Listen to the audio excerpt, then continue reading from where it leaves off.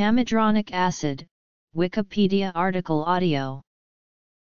Pamidronic acid or pamidronate disodium, pamidronate disodium pentahydrate, is a nitrogen-containing bisphosphonate used to prevent osteoporosis.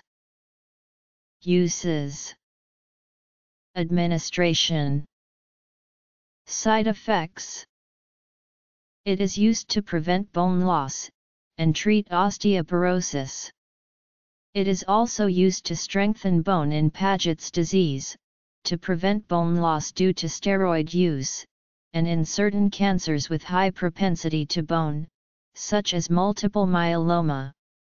Due to its ability to sequester calcium in bone, it is also used to treat high calcium levels.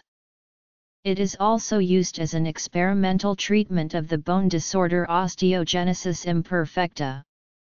It has been studied in the treatment of complex regional pain syndrome. Intravenous, usually 90 mg monthly. 30 mg, 60 mg, 90 mg, and for hospitals, 120 mg vials are available, mixed with mannitol. Common side effects include bone pain, low calcium levels, nausea, and dizziness. Osteonecrosis of the jaw is a rare complication which has been associated with the use of bisphosphonates, including pamidronate.